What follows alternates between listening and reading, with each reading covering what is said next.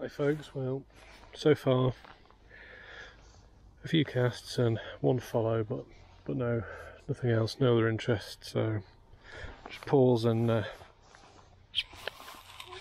a look at some of the lures I'm chucking today. I've been fishing with this one. Again, it's one of the ones I make. Perch pattern,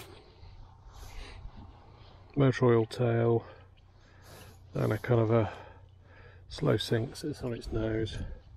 Really nice to fish with.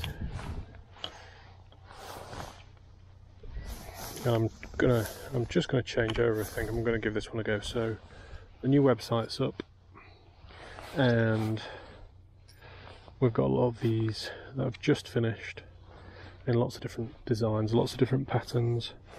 You can see it in size comparison. These with the tail are sort of 17-18 centimeters, 35 grams, lots of different patterns and designs. I think there's 3 on the site at the moment that have got the rattle. A lot of the others are just silent. This one's I've changed to inline hooks, but they'll all come with trebles. Easy enough to change if you want to change them to single inlines. I'm going to make up some of these. I haven't made any yet, but these are a little bit bigger, not much. A little bit more in the body. These are probably 20-22 centimeters, something like that. And there are a couple of big ones as well. Big lures. If you've seen any of my videos, you'll have seen me fishing deeper water with those.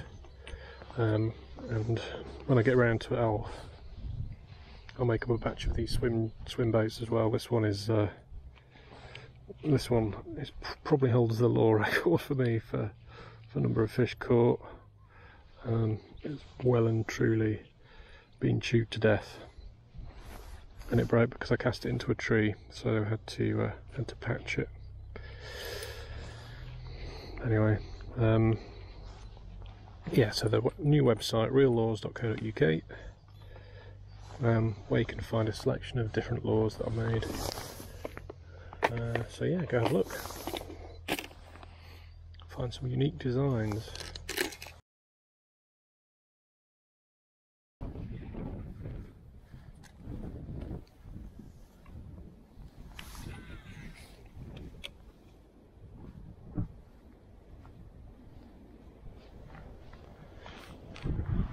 These spots look pikey as hell, don't they?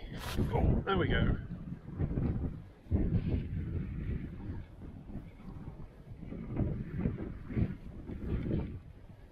Goodness me, that hit that. Boy, hard. Come on.